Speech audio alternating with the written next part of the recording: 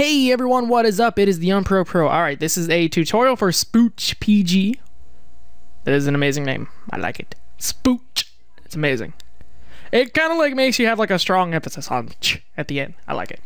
Alright, so I'm going to be making a little map really quick, and this tutorial will be on how to detect if a rock is on a switch. This is my map. Alright, so let's make a rock. I'm going to name this thing. We're going to name it, actually. You don't have to, but just remember what it's named. Event 001, whatever it might be. I'm going to name it Rock, Paper, Scissors. No. Alright. So I'm going to give it the graphic of a rock. Where are you, rock? Where's the rock? Oh.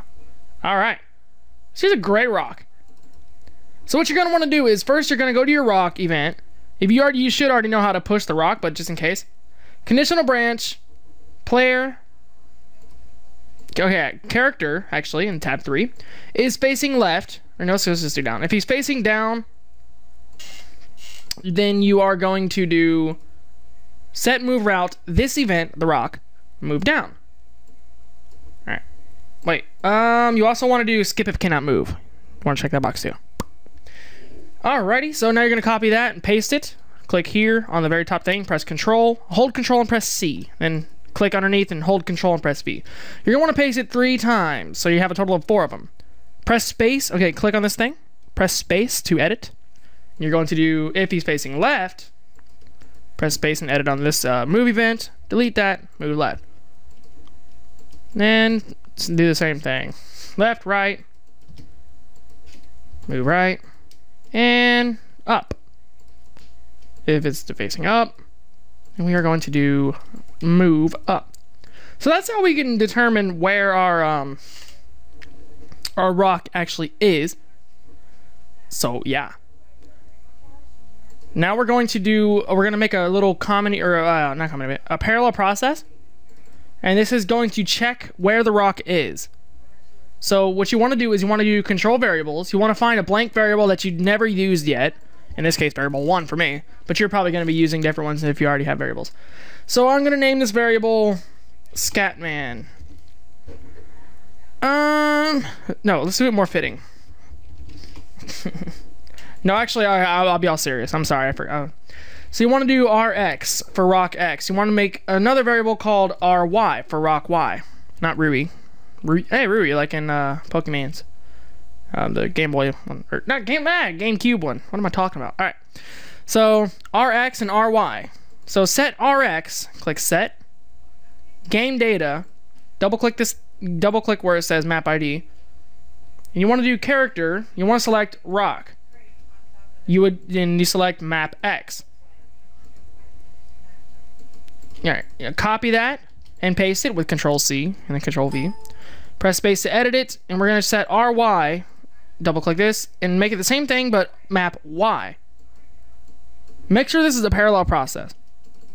So now you're going to want to find where we're going to make a switch now. Let's call it a switch. Alright, and if you want your switch to be random, I'll show you the best method to do this. So we're going to name this switch, and we are going to go down to switch. Let's give it a button. Let's give it a button. I like buttons. Oh. Alright, so you're just going to click OK on that, as long as you have your switch there. Now you're going to do control. We're going to copy the map X and Y. We're going to edit the third one.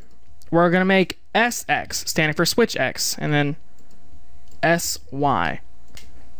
In case you want to move your switch later on during the game, like you edit the map, you don't have to edit this event at all. That's why this is like the best kind of method to do this. So you want to set it to switch X. Make sure SX is set to switch X. And SY is set to switch. Make absolutely sure you're doing switch. So it should look like rock, rock, switch, switch. Okay. RRSS, that's what it should look like. Now you want to run a conditional branch. And you want to say variable Rx is equal to variable SX. Uncheck the set handling box. copy that and paste it in itself. And you press space to edit that, and you're gonna do ry is equal to sy. So what you're basically saying here is if rx is equal to sx, which is the switch x, and ry is equal to switch y, then you're going to trigger the event. Holy bananas, Batman. All right, let's try that. OMG. Now, I have not rehearsed this. I can just kind of doing it out of memory. It should work.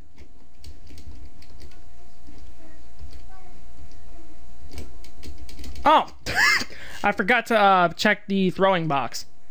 So on the Switch, you want to make sure you have throw on, so you can go over the Switch, and the events can go over the Switch. All right, try this again. Cinco. See this? Okay, let's count in Japanese here, man.